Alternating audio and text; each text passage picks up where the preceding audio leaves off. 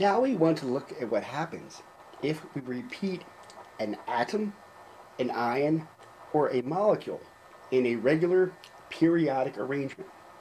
So, for example, if we have a setup as we have here, each of these gray positions is an identical environment to the other one. I can go from one gray species to the next by going a fixed distance. So in this particular direction, this distance is called A. In this particular direction, we call the distance B. And if I go up in this particular direction, I call this direction C. And if we were to extend this pattern fully in 3 dimensions, infinitely, I would have a gray atom here, another one here, and then a distance A, there would be another one here. In every A in this direction, I would have another atom. If I go in this direction to the left, a distance B, I would again find an identical atom. And if I go up, a distance C. So A, B, and C, these distances, are 3 of what we call lattice parameters. To fully define the 3-dimensional arrangement, we need 6 lattice parameters. 3 of them, and we had just seen, are A, B, and C. You can kind of see on our model here where A, B, and C are. And then we have the angles between these 3 vectors. So one of the angles is alpha, which you have right there. We have beta over here. And the third one is gamma. So if we define alpha, beta, gamma, A, B, and C, we have fully defined our 3-dimensional lattice. One thing we should be careful of by looking at this particular model here is not to fall into the trap of assuming that the angles alpha, beta, and gamma have to be 90 degrees. For this particular model, they happen to be 90 degrees, but we will see that there are crystal systems where alpha, beta, and gamma are not 90 degrees. So let's first look at the most highly symmetric of the 3-dimensional crystal systems, the cubic system. This is an example of the so-called cubic system. In the cubic crystal system, A equals B equals C, so we have each of these lengths of the parallelepiped are equal, so that we have a cube, and we see that the angles alpha, beta, and gamma are each 90 degrees. So this is exactly what we would think of when we think of a cube. So all the lattice parameters are identical for the cubic system. We can make a slight modification to the cubic system, keeping all 3 of the lattice parameters identical to what they were, but now we've added an atom at the absolute center of the cube. We call this a bodied centered crystal system, since we now have, in addition to having atoms, ions, or molecules at the corners, we also have the same identical species exactly at the center of the cube. So this is said to be bodied centered cubic. Next, we have a second modification to the cubic crystal system. In this case, in addition to having an atom at each of the corners, at each of the vertices of the cube, we also have an additional atom at the center of each of the 6 faces of the cube. So we turn it around, we can see that there is an atom at the center of each of the 6 faces. This is the so-called face-centered cubic. It also goes by an alias of cubic close packed, because it turns out that if we treat the atoms as spheres, this is one of the 2 most efficient packing systems that are available. So if you wanted to pack the maximum mass of atoms into the smallest possible volumes, there are 2 ways to do it most efficiently, and one of those ways is face-centered cubic, so we also call that cubic close packed. For all 3 of the cubic type, the cubic primitive, sometimes known as simple cubic, the body-centered cubic, and the face-centered cubic, the point group symmetry of the Bravais lattice is point group OH, the octahedral group.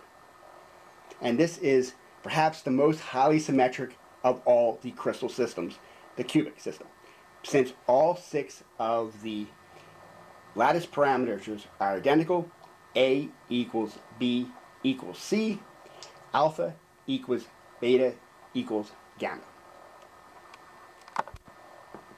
Now suppose that we take the simple cubic lattice and keep A equal to B so that this particular face on top and on the bottom is a square, but now allow the lattice parameter C to be different than A or B. So now we're letting C be longer than A equals B. So now A equals B, but they're not equal to C.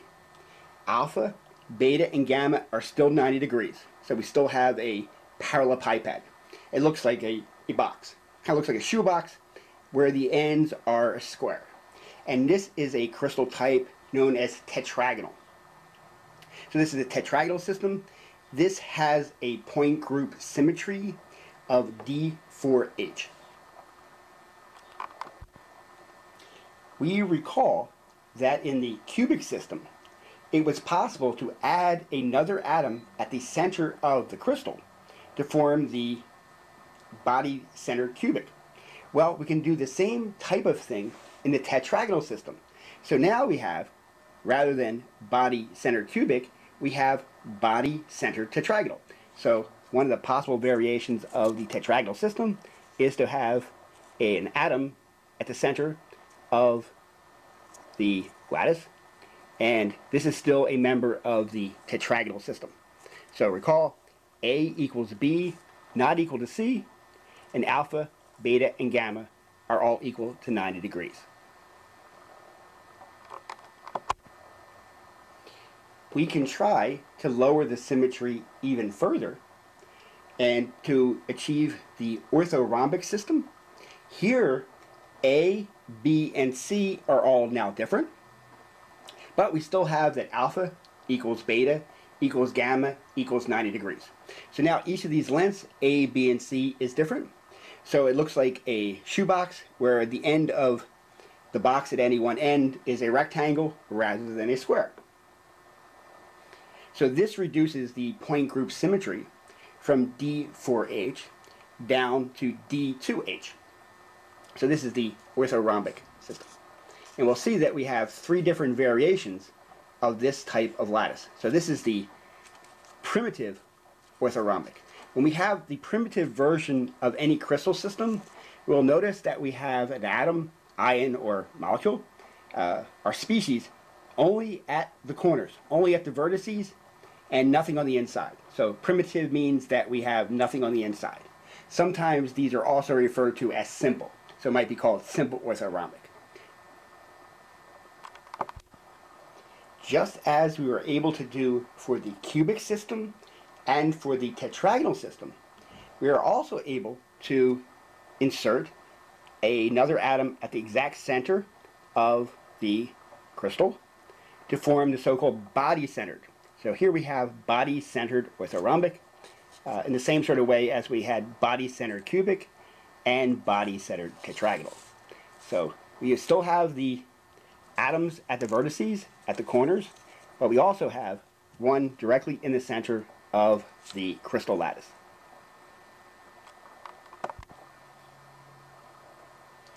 Another one of the Bravais lattices in the orthorhombic system is an entirely new type for us. We are able now to, in addition to having an atom at each of the vertices, at the corners, just as we did for the primitive type, we are now able to add an atom at the top and at the very bottom of one of the faces. So this is not all the faces, it's just one of the faces. So we often call this base-centered. So this would be base-centered orthorhombic.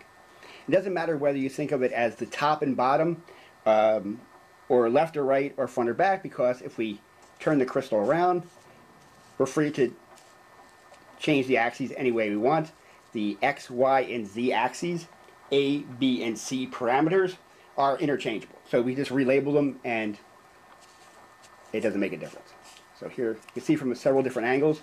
You look at it from that way, kind of looks somewhat primitive, but there we can see the base centeredness of it, and then we can turn it around this way, and we can also see the primitive atoms there.